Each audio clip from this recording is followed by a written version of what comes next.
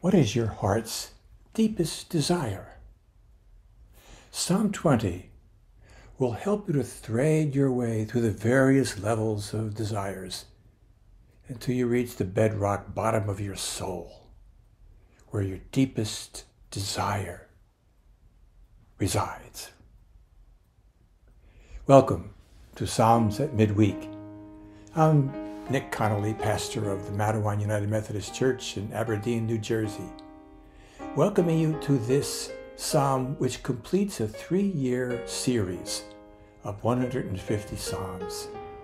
You can access any psalm by going to the church's YouTube channel and selecting the playlist, Psalms at Midweek.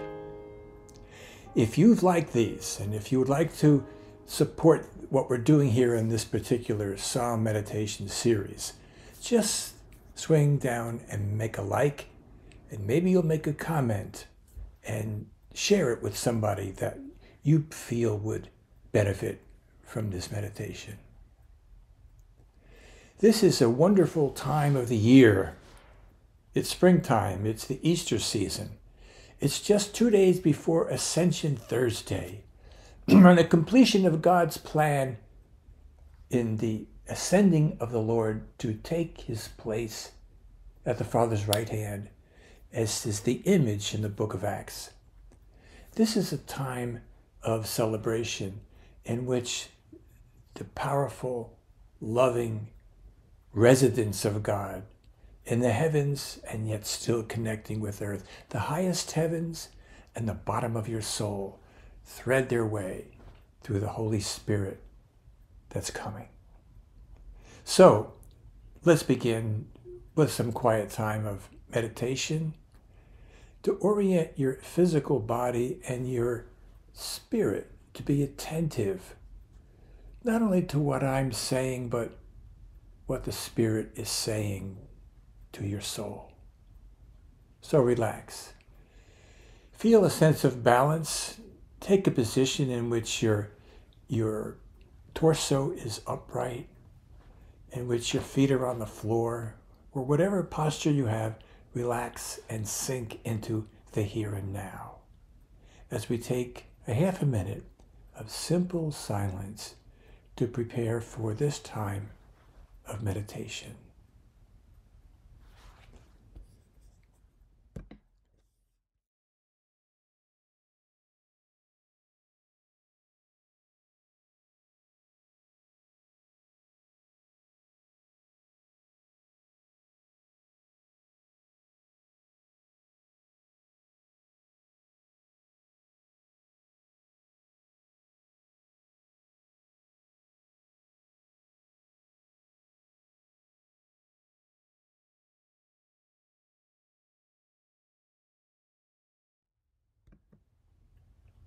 We come to the fire starter, this 1-minute orienting message, which is like the Spirit blowing across your soul, so that what's coming in the scripture passage will be enhanced, hopefully, by these words. It's entitled, All You Need. A series of loving blessings flow from the heart of the psalmist. He is an intercessor for you.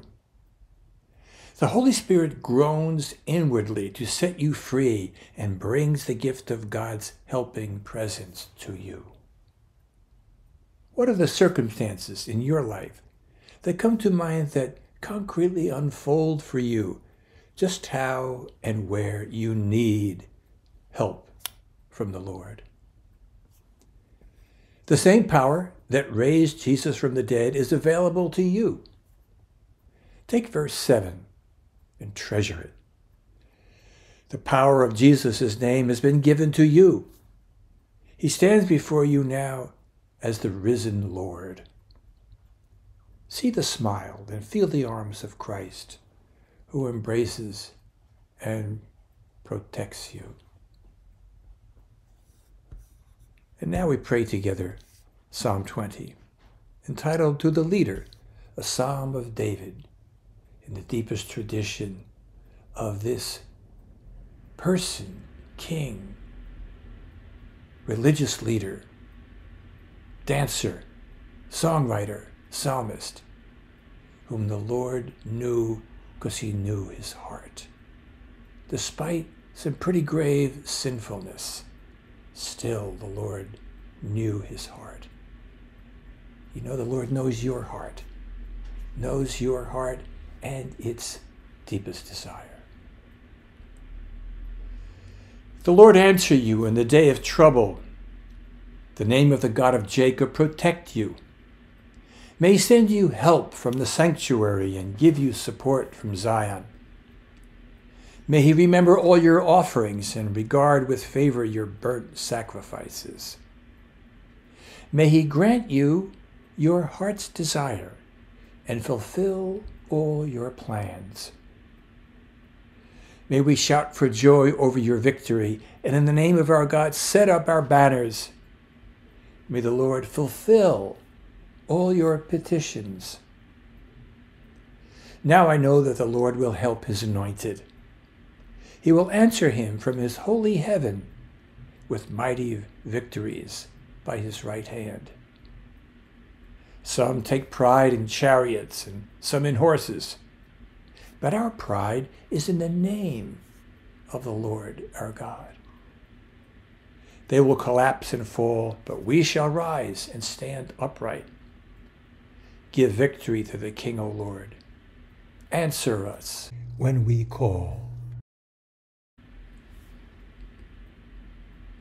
Notice that in verse 4, may he grant you your heart's desire and fulfill all your plans.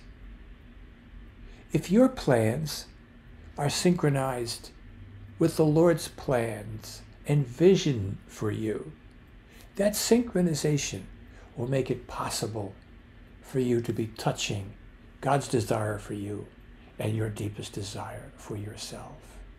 All your plans. So often in life we can get planning for this and for that. My dad used to use the expression, man proposes and God disposes. You might look back over the main decisions and plans for your life. Perhaps you have some regrets. Perhaps you wish you did something else. Perhaps it doesn't matter, because in this present moment, the Lord's going to fulfill. This is the best moment of your life right now, is the here and now. It matters not what brought you to this moment, and it's in this instant that the Lord is going to fulfill your highest and deepest desires. I say highest because we use images of height and low and so on, and the Lord is up in heaven, but heaven and your soul are connected through the power and the gift of the Holy Spirit. The ascension means the completion and the reigning of Jesus next to the Father, as the image is put, so that God's presence and will overflowing across the world and overflowing in your own soul is what's bringing you your deepest desires.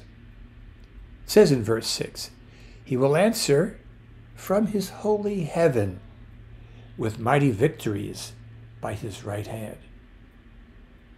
The Lord is always victorious.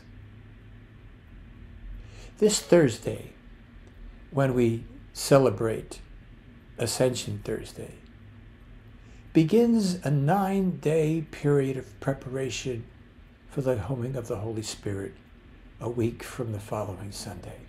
9 days. The original novena, that's what the word novena means. It means 9. So take those days in special preparation so that you'll be readying your spirit and your soul to receive the great gift of the Holy Spirit on that special day on Pentecost.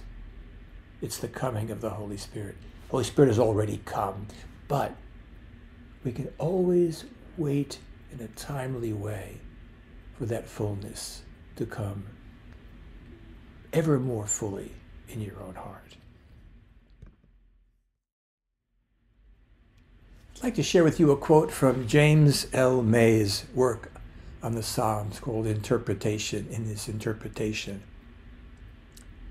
As scripture, the Psalm teaches the church to pray for those who hold the power of office, because they, like us, are dependent on the Lord.